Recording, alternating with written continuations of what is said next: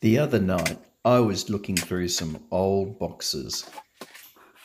All of a sudden, I found something that I hadn't seen for a very long time.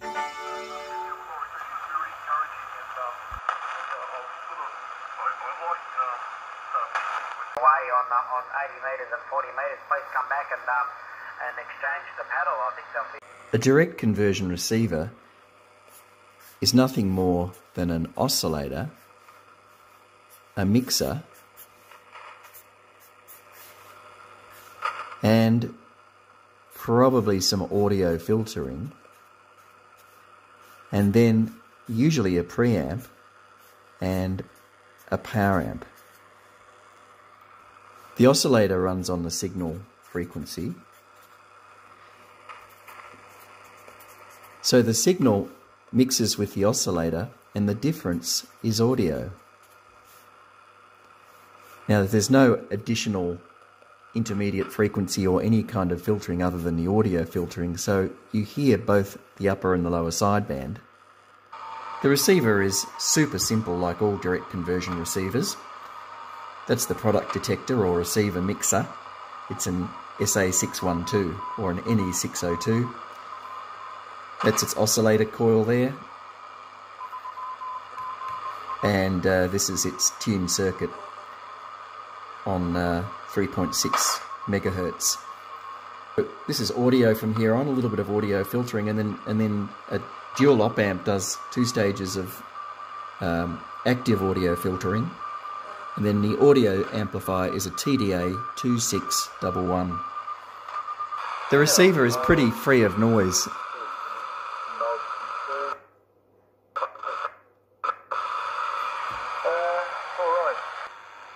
It's quite convenient being able to tune the entire 80 metre band in half a turn.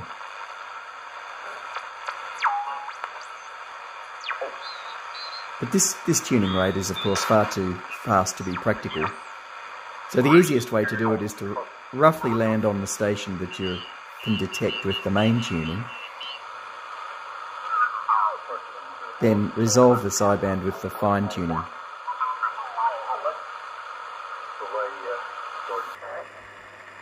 There's a test point right here that brings the SA612's internal oscillator signal out via a small series capacitor. So this is what the oscillator looks like on the scope. 3543.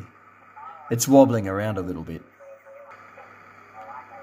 3542, which is pretty close to where this station is transmitting. 3541. Here's an ad for the receiver taken from a magazine. And the receiver is reviewed on eHam. It's got 4.7 average overall rating. Pretty good. And there are lots of videos and pages on the internet. I like this one. It's been built into a VHS cassette case.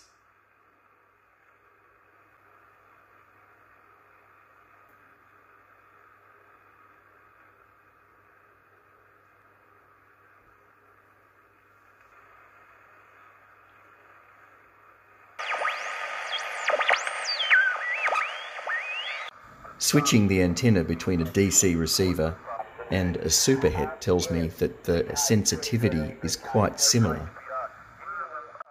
was just interested in watching that, and yeah, I was thinking, environmentally, are you allowed to just dig like that? I don't know what the rules are. I know I'll be wanting to put another little dam in here. There are a few hints that suggest that this direct conversion receiver board was intended to be paired with a QRP transmitter board. Over here there's a side tone terminal which is straight into the input of the audio amp. There's also a mute link here which presumably mutes the audio power amp, possibly via a set of relay contacts. The receiver is tuned by D1, which is an MV209 varactor. But I can't see any support for a CW offset. In other words, the application of a small DC voltage to shift the capacitance of this diode or perhaps another. And that'd be necessary to make a CW transceiver work. So what are the options for turning this into a transceiver? The core of this is the mixer and the VFO. You could add a key buffer and a PA and turn it into a CW transceiver, but you'd have to deal with that 700 Hz transmit offset. If you added a mic and a mic amp, the SA612 could double as a balanced modulator, followed by a couple of stages of linear amplification for a simple double sideband transceiver. Playing with a simple direct conversion receiver like this reminds you just how well really simple equipment can work. I'll put this one back in the box for a rainy day.